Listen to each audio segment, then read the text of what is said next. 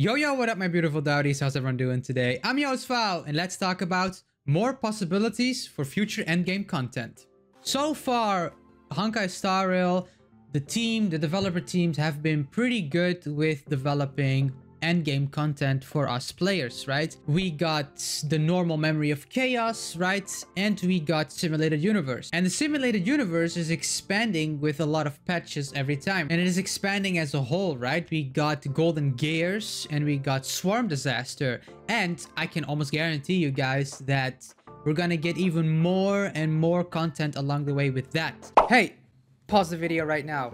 Over 90% of you people that watch my videos actually are not subscribed to my channel. It would mean a lot to me if you would actually consider subscribing. It's free and you can always change your mind after. Let's continue with the video. Because it's just inevitable for that to expand further, right? They made even a whole new update where now we have to click on a specific button to get to Swarm Disaster and Golden Gear. So there's gonna be more worlds with that as well. And on top of that, they added Pure Fiction. Late game content is looking very good. They just have little bits of things everywhere. Pure Fiction is specialized in the AoE damage dealers, right? And I think, my perspective, my thing is that these hunt characters that we're having fell off a little bit, right? In the beginning, Zayla was like goddess of DPS, and just with how the game is evolving, the concepts and the formats of this game is very bad towards the hunt path. As a whole, right? I think Dr. Ratio is by far the best hunt character in the game right now, for damage dealer wise, of course. But he still has a lot of ways where sometimes the hunt format is not good. If we look at Pure Fiction, you don't want to put the hunt characters there, right? And MOC, of course, he had that one section where Dr. Ratio was like the best option in the moment. But overall, destruction and stuff like that is dominating. It's what it is, right?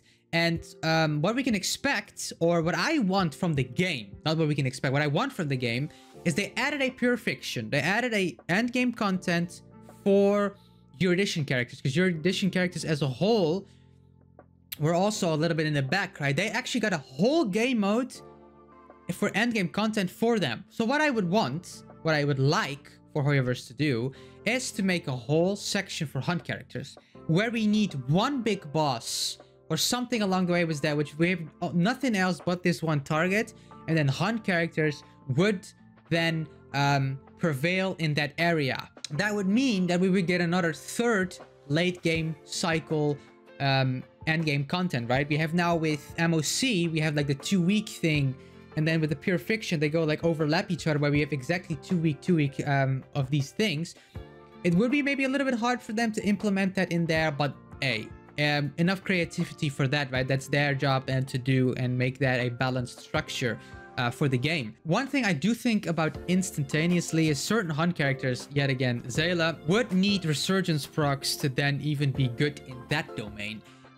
So that is a bit awkward just for Zayla's character design as a whole, I think, because Zayla's character design wants to kill something and then proc resurgence, and then she can really go ham, right? If you would have these domains where these hunt characters would have one boss, elite boss, so they could actually go ham there, Zayla would kind of still be like one of the lower tier characters just because she can proc resurgence.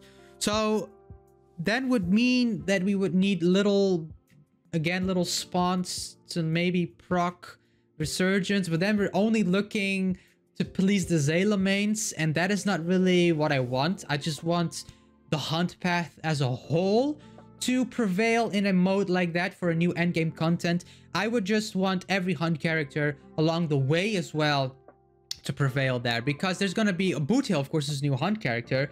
For him to be as a whole a worth unit to pull for, he would need something in his kit that would make him a good hunt character in MOC or in other game modes, right?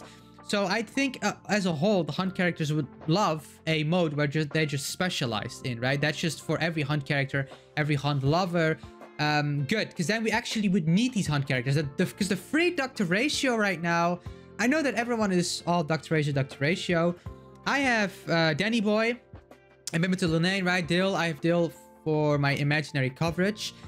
If you have Dunhang, I don't see any need to build Dr. Ratio right now. That's my personal opinion.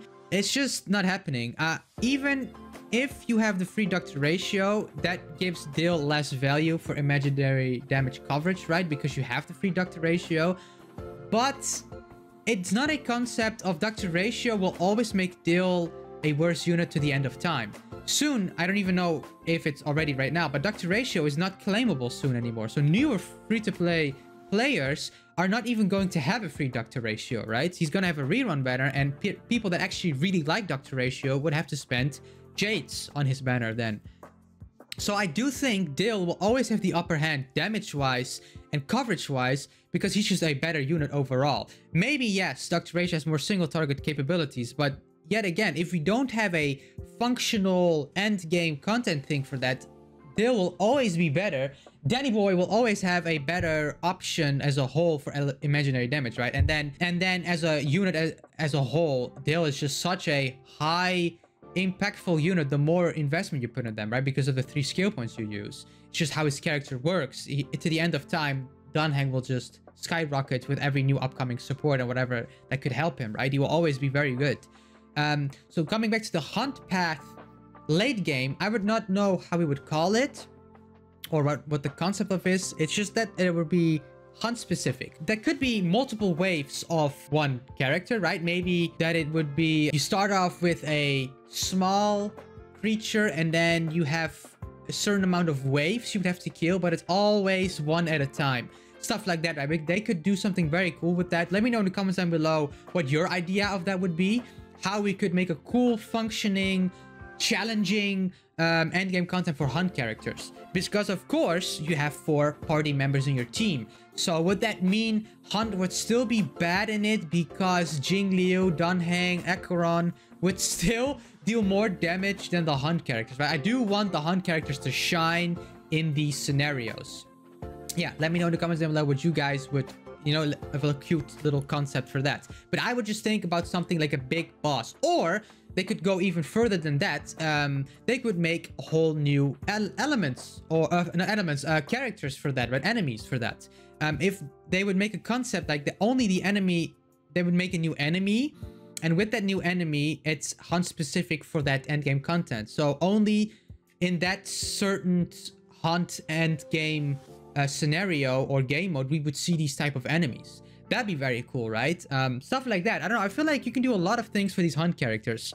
Or what they would do is for the endgame content as a whole, we would need more friendlier hunt specific character formats. And I think the last few, they did that, yeah, a few months ago, a few weeks ago, they had a pretty relatively overall hunt friendly run.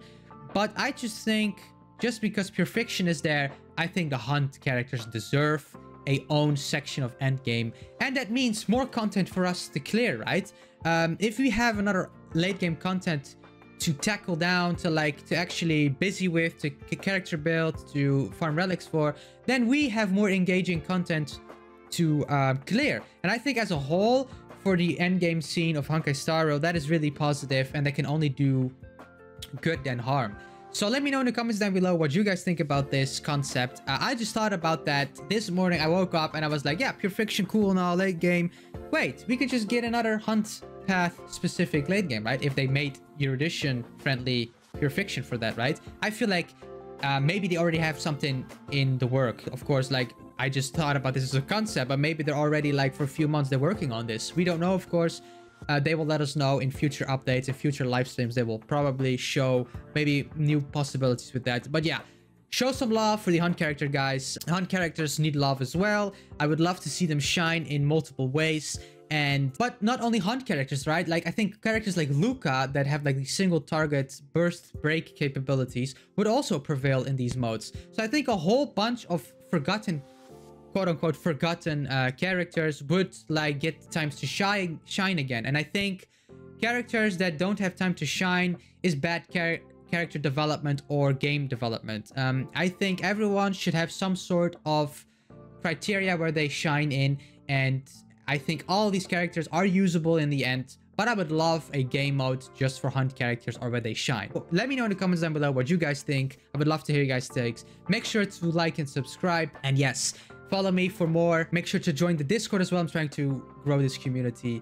And as always, have a wonderful day, my beautiful Dowdies. Take care. Peace. Peace.